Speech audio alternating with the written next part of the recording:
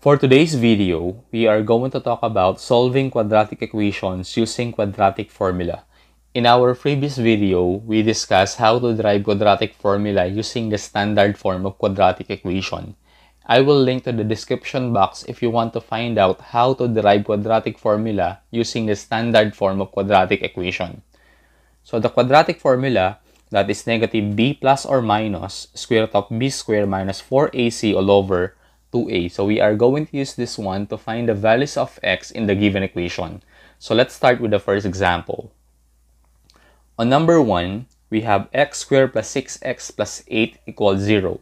Since the given equation is already written in standard form, we can easily identify the values of a, b, and c. So the value of a, that is 1, b, that is 6, and c, that is 8. And we have the quadratic formula, that is negative b plus or minus square root of b squared minus 4ac all over 2a. So let us substitute the values of a, b, and c. So we have negative, and then b, that is 6, plus or minus b squared. So we are going to have 6 squared minus 4 times a, that is 1, c, that is 8 all over 2 times a, that's 1. So let us have negative 6 plus or minus 6 squared, that is 36. Negative 4 times 1 is negative 4 times 8, that's negative 32. And 2 multiplied by 1, that is 2. So let's have negative 6 plus or minus 36 minus 32, that is 4 all over 2. So let us write here. Let us have negative 6. The square root of 4, that is positive, and negative 2 all over 2. Since the value of square root of 4 is positive and negative 2, we are going to have two equations. So this will be x equals negative 6 plus 2 all over 2. And the other one will be x equals negative 6 minus 2 all over 2. So let us simplify. Negative 6 plus 2, that's negative 4. Divide by 2, that is negative 2. And negative 6 minus 2 is negative 8. Divide by 2, that is negative 4. So therefore, the values of x are negative 2 and negative 4. On example number 2, we have 2x squared minus x minus 1 equals 0.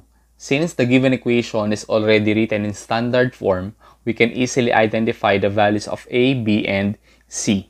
So the value of a, that is 2, b, that is negative 1, and c is also negative 1. And we have the quadratic formula, that is negative b plus or minus square root of b squared minus 4ac all over 2a.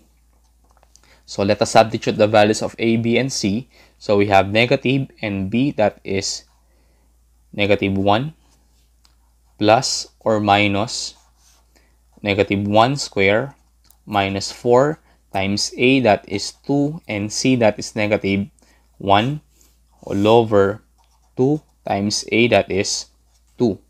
So let us have negative times negative 1 is positive 1 plus or minus negative 1 squared, that is 1. Negative 4 times 2 is negative 8, and negative 8 times negative 1 is positive 8 all over 2 times 2 is 4.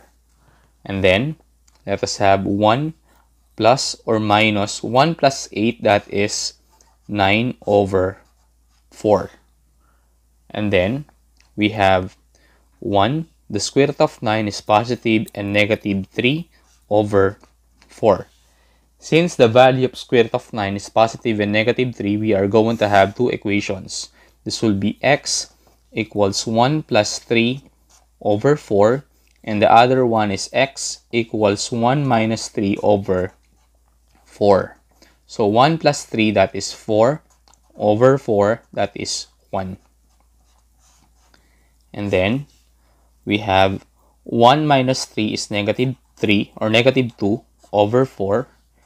And negative 2 over 4 can be written as negative 1/2 because they are divisible by 2. So therefore, the values of x are 1 and negative 1/2. On number 3, we have 3x plus 18 equals x squared. So as you can see, the given equation is not written in standard form. The first thing that we're going to do is to write the given equation into standard form. So let us have x squared. Let us move 3x and 18 on the other side of equation. This will be negative 3x minus 18 equals 0. So therefore, the value of a is 1, b is negative 3, c is negative 18. And we have the quadratic formula, that's negative b plus or minus square root of b squared minus 4ac all over 2a. So let us substitute the values of a, b, and c. So we have negative and then b, that is negative 3 plus or minus b squared. So we are going to have negative 3 squared minus 4 times a, that's 1. C is negative 18 all over 2 times 1. So let us have negative times negative 3 is positive 3 plus or minus negative 3 squared is positive 9. Negative 4 times 1 is negative 4. Negative 4 times negative 18 is positive 72 all over 2 times 1, that is 2. So let us have 3 plus or minus 9 plus 72, that is 81 all over 2. And then we have 3, the square root of 81, that is positive and negative 9 over 2. Since the value of square root of 81 is positive and negative 9, we are going to have two equations. So this will be x equals 3 plus 9 over 2. And the other one is x equals 3 minus 9 over 2. So let us have 3 plus 9, that is 12 over 2, that is 6. And then we have 3 minus 9, that is negative 6 over 2, that is negative 3. So therefore, the values of x are 6 and negative 3. On our last example, we have 6x squared equals negative x plus 1. As you can see, the given equation is not written in standard form. So the first thing that we're going to do before we identify the values of a, b, and c is to write this equation into standard form. In order for us to do that, let us move negative x and positive 1 on the other side of equation. So this will be 6x squared plus x minus 1 equals 0. So let us identify the value of a, that is 6, b, that is 1, and c is negative 1.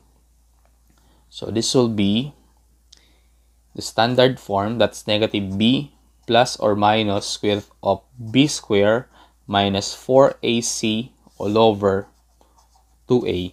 So let us substitute the value of a, b, and c. We have negative and b, that is 1. So this will be positive and negative square root of 1 squared minus 4 times a, that is 6, and c, that is negative 1 all over 2 times 6. So let us have negative times positive 1 is negative 1 plus or minus 1 squared, that is 1. Negative 4 times 6 is negative 24. Negative 24 times negative 1 is positive 24 all over 2 times 6, that is 12.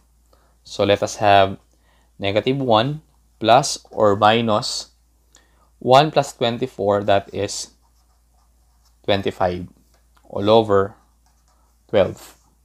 And then let us write negative 1 and the square root of 25, that is positive and negative 5 all over 12.